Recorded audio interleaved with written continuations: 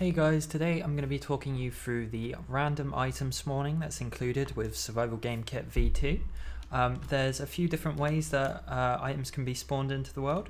So the first one would be the item spawners, which you can find in the blueprints folder, items, and then in the spawners. And here we've got all of our different types of item spawners. So I'm just going to be taking you through some of the settings and what you can change. So you can see we've actually got this text above the spawner that tells us what type of item it can spawn. You can see we've actually got ones that can spawn multiple types as well. If we select one of these, we can bring up the settings. We have a few settings to go through. So the first one is spawn item. If this is true, it means the spawner can spawn items. If this is false, it won't ever spawn an item. So you're going to need to make sure that that's ticked on for it to work. Then we've got spawn item on begin play. That means it will spawn an item when the game starts. Then we've got spawn item on timer, and then the timer length. So every 30 seconds, this spawner will attempt to spawn a new item. We've got spawner types, so you can see if I add a new one, we actually get a new entry up here, and we can set any type we like on here. We can also remove them just by selecting the little down arrow and hitting delete. But these are the types of items that this spawner will spawn into the world. Then we've got always spawn item and always spawn temps. What this does is it will always try to spawn a new item in the world. No matter how rare the item might be, and then the attempts is how many times it will try to do that. So if you have one item that the spawner can spawn and it's extremely rare, it will try and spawn it 25 times, and if it fails, it will just stop until its next, if it's running on timer, until its next timer runs out. I recommend keeping this at a maximum 25. Because the higher this value, the more work that has to be done to calculate whether it should or not spawn a new item. And then lastly, we've got attach item to actor. What this does is if we had the item spawner like in a drawer or something like that, we could put the item spawner in there, and we could use this little dropper to select the drawer, for example, and what would happen is the spawner and the item that it spawns will actually move or attach to that drawer. So you could have it so your player could open a drawer and the item would actually move with the drawer. So that's a helpful little tool for that. Next, I'm going to show you where we can actually set the items that can be spawned and how rarely they're spawned. So to do that, we'll go blueprints, item list, then to our item spawner list here. And I'll just bring that over here. Now you can see not every item that's included in the system is in this list. That's intentional. If you want to add more, you can, and I'll show you how to do that now. But I'll just go through some of the settings. So our first, I'm just going to select our rifle here. And in our settings, we've got the item. So this is the item that will be spawned. We've got it set to the M4. Then we've got the min and max amount. This is for stackable items. If your item isn't stackable like the M4, then you should just keep this as 1 for both min and max. Then we have spawn chance. So the way this works is when an item spawner tries to spawn an item, it basically does a dice roll with a value of 0 to 1. The higher we have this value, the more likely it is to spawn. So if this is set to 1 and the item spawner tries to spawn this item, it will always spawn it. If it's set to 0, it will never spawn the item. So we've got it set to 0.1, so 10% of the time that it tries to spawn the M4, it actually will spawn it. Then lastly, we've got our spawner types. So this is where we actually set that any item spawner that's using the all tag or that's using the weapons tag. So these are what we set in here. So any spawner with either one of these tags will be able to spawn this item.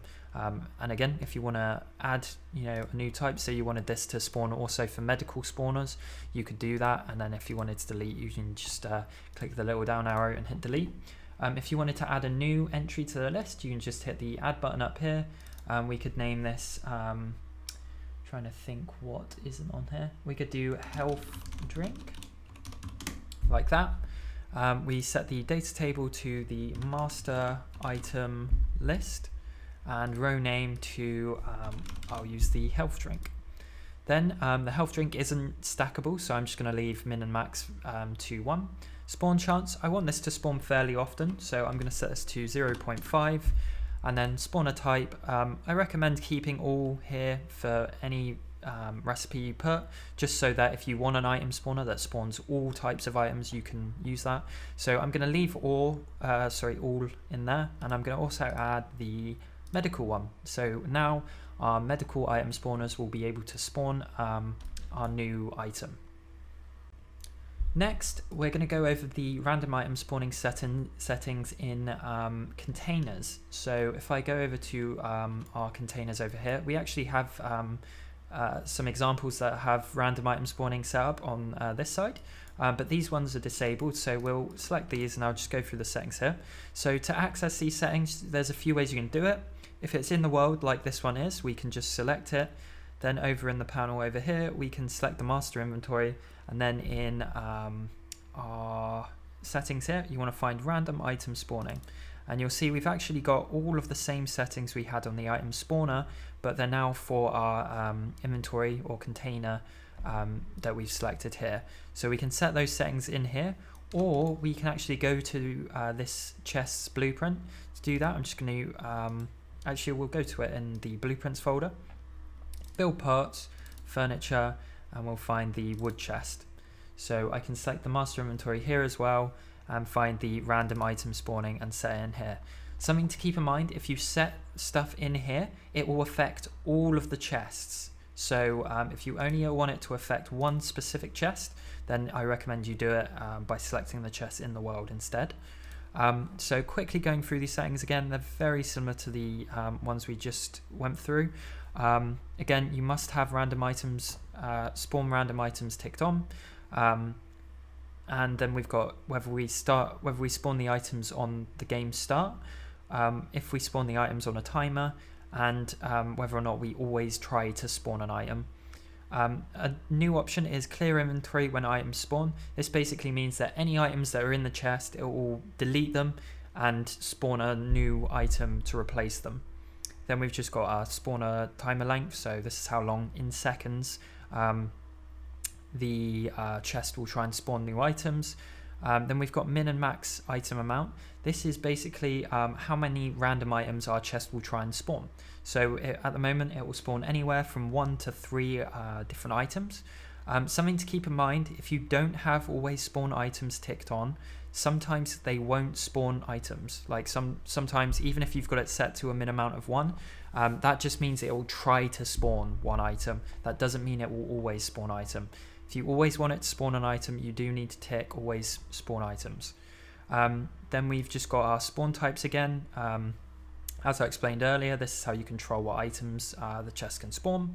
And then we've got our max always spawn attempts. As I explained earlier, this is to do with the always spawn items option.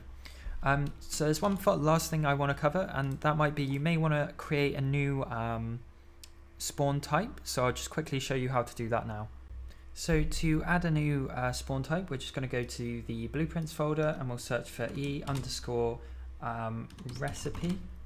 and we're going to open up recipe categories, and in here you can see all of the different categories that we already have that we can choose from, and if you want to add a new one, you just hit new.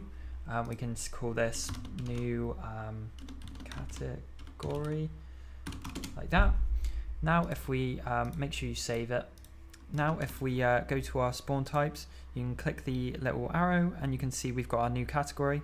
And then if you wanted some of your new items to use this, again, you can just set your spawner type in here and that will all work straight away.